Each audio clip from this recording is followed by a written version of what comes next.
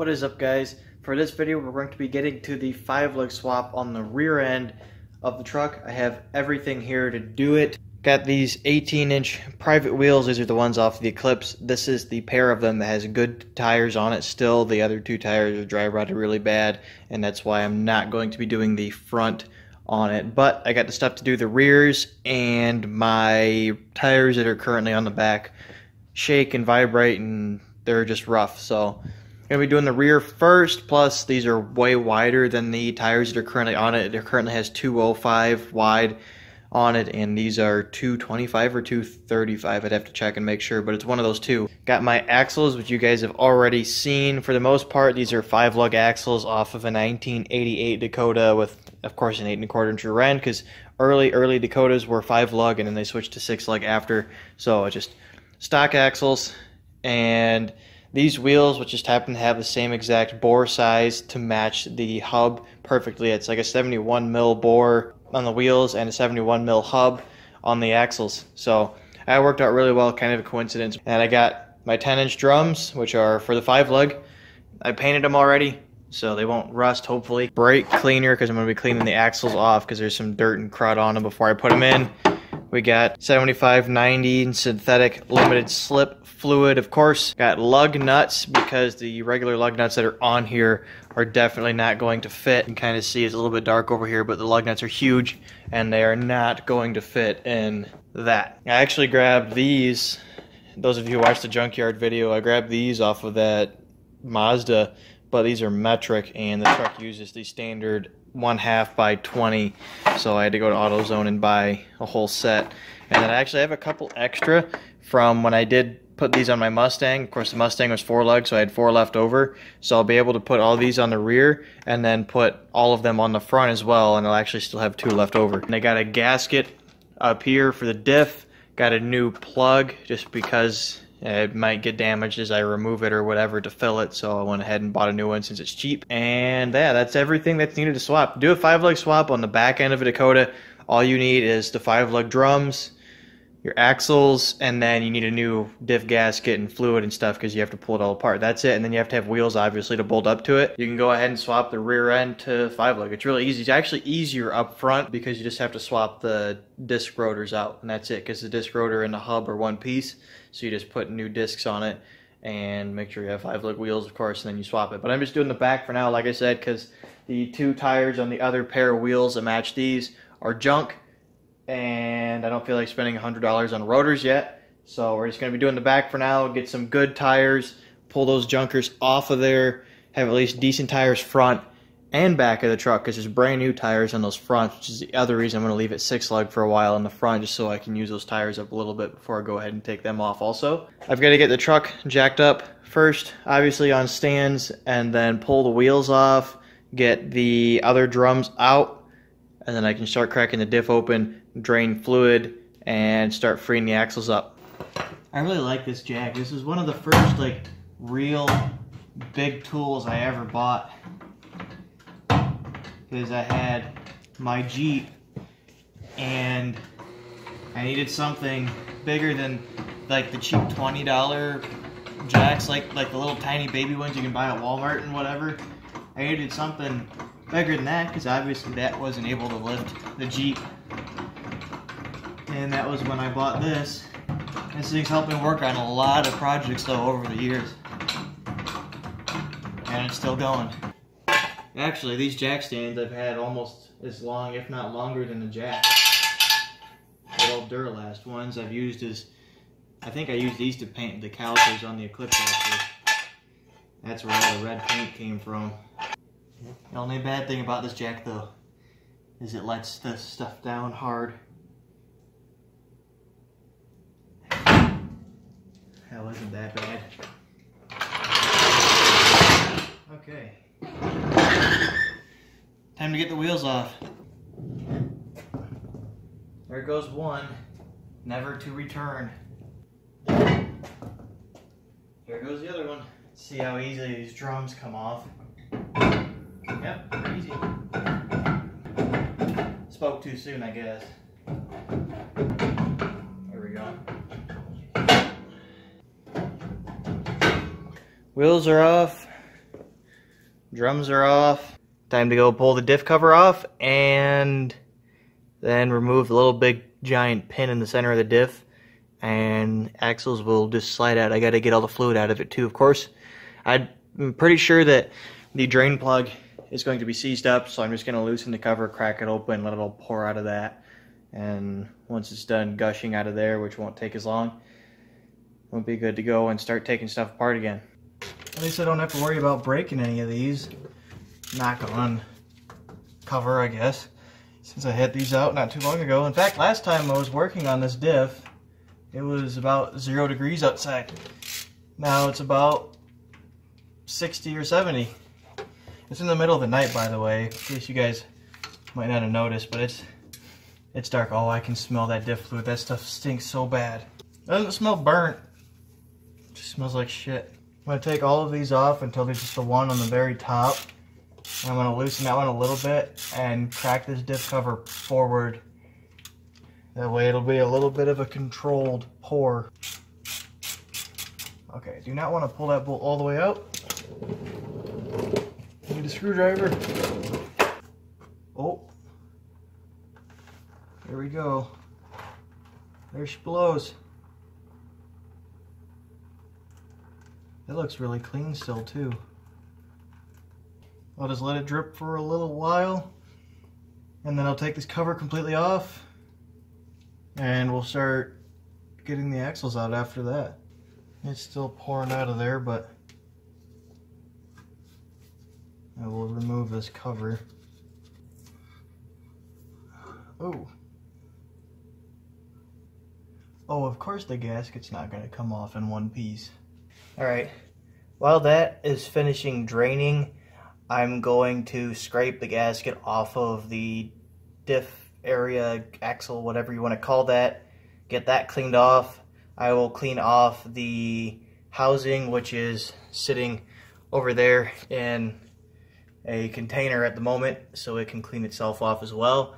By then, that should be pretty well dripped out, and it won't stink as bad. I'll be able to go down there. Actually, it'll probably stink more, but I'll be able to go down there after that and get that big pin out of the center of the diff, and it'll free up the axles to come in a little bit, and then I can get the lock rings out and slide them off. Alright, I got both gasket surfaces clean. Got the diff cover here and axle over there. They're both all cleaned up. So now it's time to go and get the big pin out of the center of the diff, and I may need to put the truck in neutral so that I can spin the diff around. This pin right here has a bolt somewhere in it. I think it's on the other side that holds it in, and I need to spin this diff around and undo it, pull that pin out, and then the axles will be able to come in further than normal, and I'll be able to pull the lock rings out of them and get these axles completely out. I guess that's what I'm going to do, is I'm going to put it in neutral, spin it around, and start taking that out. I'm trying to figure out where I've had that bolt. I can see the pin. Get it turned around. Aha, right there. That's the bolt that locks this pin in. I just pulled that bolt out. This pin, probably have to hammer it out a little bit. It'll come out, and I'll have to turn it this way so I hammer it out vertically. And then I can push the axles in, get the rings off, pull axles out, and slide the new 5-lug ones in. 1/4 inch. Of course, it's a standard. Oh. Came loose. I think I have to take it all the way out because there's a hole in this pin that it goes into. There it is. That's a bolt that holds the pin in. Oh, wow. That was a lot easier than I expected it to be. There's the hole that that bolt goes into. Hopefully you can see that. Now, I'm going to push the axle in. These little lock rings that hold these axles into place, and that pin keeps them from sliding in and freeing up. But once that pin is out, I can push the axle in and remove the pin. It's being a bit of a booger. Alright, I'll have to go and find that later. That axle is completely free. And I need to do the same with that one, which means I gotta come over here and push it in. It should be in far enough. Pop the other ring out. Alright. That axle's free.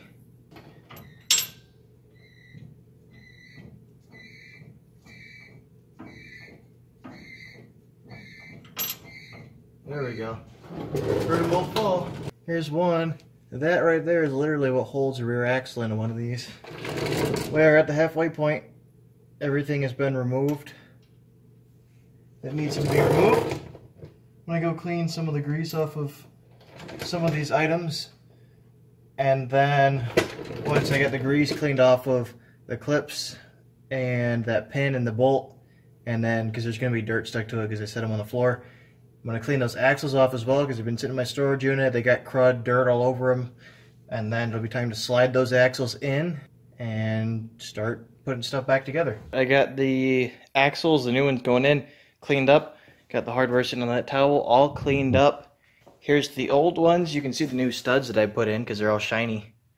Those are the ones I put in because one was damaged when I got it, and the other one was the one that had the wheel stuck to it, literally. Because if you guys remember, when I first bought this axle that's in the truck right now, it had a wheel trapped on it because the nut was totally stripped out. I had to have it torched off.